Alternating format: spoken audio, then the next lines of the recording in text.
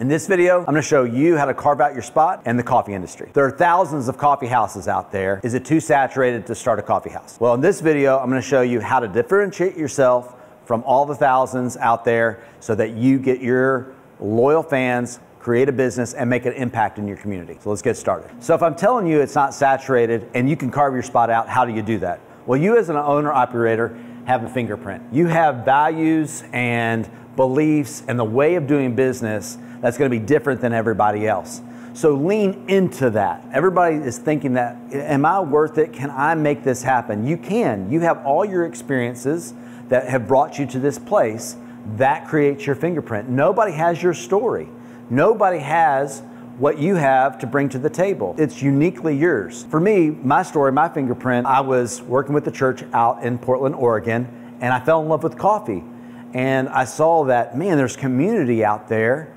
And when we moved back to Nashville, I was like, well, what do we do? Do we go back into the church with walls, or do we just love on people in our community? So we decided to love on our people in the community by starting a coffee house. It wasn't a Christian coffee house per se, not really into that, but it was a coffee house. That's my fingerprint. I come from working with people, was a youth minister, so I'm into the experience of things. I want it to be fun. I want it to be experience. And so even with staff meetings, it almost feels like youth group because we do that kind of cool stuff, right? So that's your fingerprint. That's my thing. Also, me, I'm married and I've got kids. So, before when I started, I tried to separate that out. I tried to take my whole story. I didn't even get into it. I took my family and they were doing something else and I was doing the coffee business and we were on two separate paths. So when I restarted and I realized, look, that's part of my story, it became the family business. And so all the families involved with this. And what's happened with that? Because I've leaned into that story and my unique situation, great amount of success, and it's so much more fulfilling and fun because I'm not trying to separate myself from the equation. So you have that. You have your story. Lean into it. Why are you unique? What are you bringing to the table? Well, you have something to give to the world. And if you're going to use a coffee house as the canvas on which you're going to paint this art piece, the coffee house is your canvas. And so you've got to put your fingerprint, your mark on it. You're the creator of it. So put your mark on it. Don't shy away from this. Don't shy away from your fingerprint, from your story, your unique situation, what you bring to the table. Second thing you're going to differentiate yourself is more practical, and that's your menu. Our coffee house is more traditional, so we just have traditional drinks. We don't have a lot of frou-frou drinks. We only have a couple different kinds of syrups and flavors, and so it's very simple. But you may not be that way. Maybe you want to have something that's just like crazy and it's just like all kinds of flavors and 31 flavors like Baskin-Robbins or whatever like that. Maybe you have like some special preparations. But anyway, that's your menu. What are you going to be known for? So when people come in, we have even people come in from other coffee houses, other coffee house owners, and I say, what do you think? And they're like, wow, this is really like traditional. I say, yeah, that's who we are. We're like a traditional people, traditional family, making traditional coffee, and that's what we're into. So our menu differentiates us. So what about our products? Well, I'm going to jump down here. Simple is better than complicated.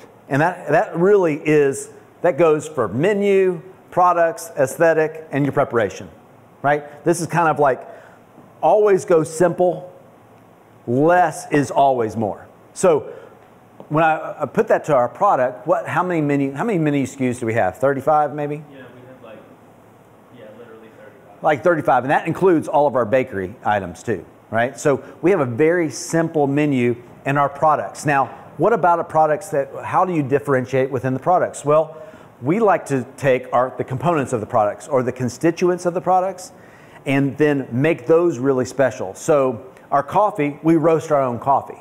It's very fresh. That's a component of our product. Our chocolate, we use a Dutch processed chocolate. We make our own chocolate sauce out of that and raw sugar. That's a constituent of our product. It's really important, right? That's how we differentiate ourselves. We don't have a lot of flavors. You can get vanilla, you can get caramel, and you can get hazelnut. That's it. So people are like, well, you should get watermelon. No, we're not going to get watermelon. What about raspberry? No, I'm not going to get raspberry either. No. I used to do that because I thought I had to be everything to everyone. But I wasn't differentiating myself because I couldn't take my products. What's really important with this products is that you have products that can stand alone. That people go, dude, that is the absolute best latte I've ever had. Or this is the comment that I really like. That latte reminds me of when I was in Italy, or that cappuccino reminds me of when I was in Italy, and wow. True story. True story, right? Or I love when they say, and why am I saying that? I'm not trying to gloat, I'm not trying to brag, I'm saying that your house is built from wood and bricks and nails and all of that kind of stuff. It's the constituents of the house. If you use really good ingredients, and then you take those really good ingredients, you can make really good products with those. And those products need to stand alone, on their own, and they should be able to, where a person blind taste test or blind kind of situation, they go like, that's really, really good. That's really good. And so there's a way to do that. Each one of your products needs to stand alone. Your mocha needs to stand alone. Your latte needs to stand alone. Cappuccino needs to stand alone. But each one of those needs to be the very best that you can produce. Because you're doing that at such a high level, your menu is going to be simple, not complicated. See how that works? Okay. Interesting story. There was a baker in town, and we were working with them, and they came in, and they were talking about their products. And then I had a customer come in to buy some bread from them. And this person, for some reason, the customer asked, so tell me about the salt. Like I've researched a lot of salt, mineral salts and sea salts and the mineral content of that. So what kind of salt do you use? And this baker, not understanding this, said, whatever I could get at Walmart, the cheapest stuff I could get at Walmart. The baker left. When she was out of hearing, the customer looked at me and says, I'll never buy her bread. Now, why?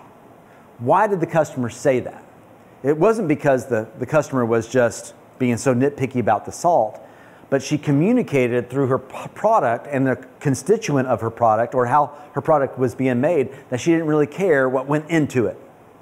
She didn't really care. And so you can differentiate yourself by just the products that you use, and the supplies that you use to make your products are of high quality. So we use raw sugar. We use raw sugar for all of our chocolate. We make our own chocolate. We didn't even tell people that. And we were like, well, maybe we should tell people that. When you hear that, they're like, oh, okay, that's why it tastes so good. Yeah, it tastes really good, because we care about what's going into it.